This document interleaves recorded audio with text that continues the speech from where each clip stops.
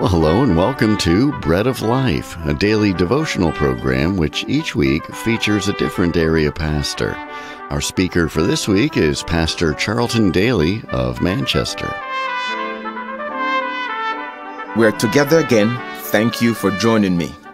Our theme for this week is Songs for the Journey. We're looking at Psalm 121 to 127, 7 days of Psalms.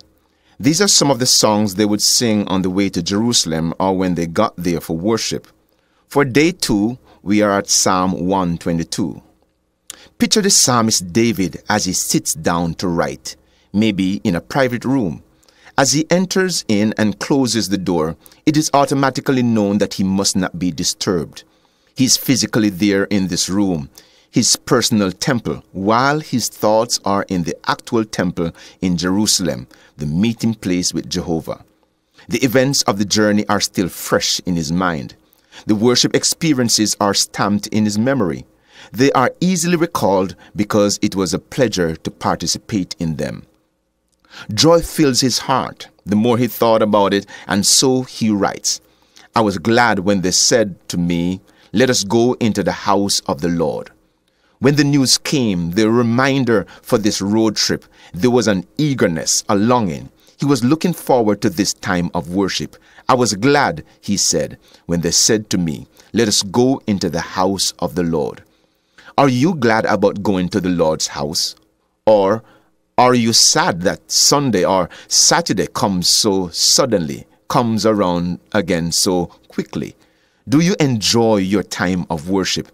So much so that you show up early with gladness, coming before his presence with singing. Well, do you? Hopefully the psalmist will inspire you to sing a new song on your worship journey today. A song changed from complaining to praising, from sadness to gladness. David further declared, "Our feet have been standing within your gates, O Jerusalem." He was not just coming to a building. He was coming into the presence of the Lord, and this was his desire. He must have known that there's no better place to be than in the house of the Lord. And when you're in the house of the Lord, there is no better place to be than in the presence of the Lord, because you can be in his house, but not in his presence.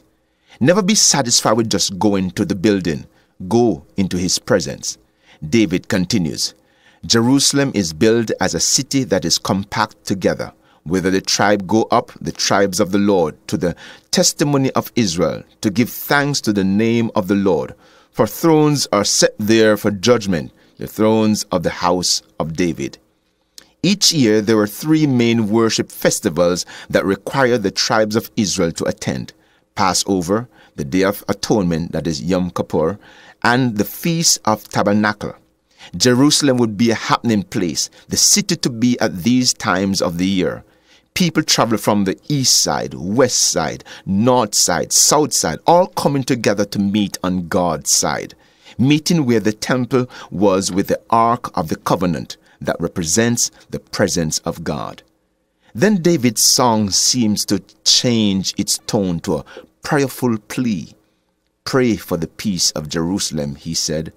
"May they prosper who love you. Peace be within your walls, prosperity within your palaces. For the sake of my brethren and companions, I will now say, peace be within you. Because of the house of the Lord our God, I will seek your good."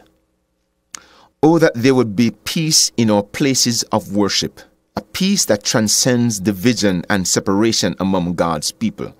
Psalm 34 and 14 says, "Depart from evil and do good. Seek peace and pursue it." That is, you should go after it. Be relentless in acquiring it. Don't stop until you arrive at it. Yes, seek peace. When an orchestra is preparing to perform and everyone is getting their instruments ready, playing their own tune, it sounds confusing to the ear. But when the conductor is in place with eyes fixed on him and they follow his direction, playing in harmony, it is a sweet sound to the ear. May we as a church create sweet music with a new song, starting with gladness and finding its conclusion at a place of peace. Thank you for listening. Let us get together again tomorrow for more Bread of Life with our theme, Songs for the Journey.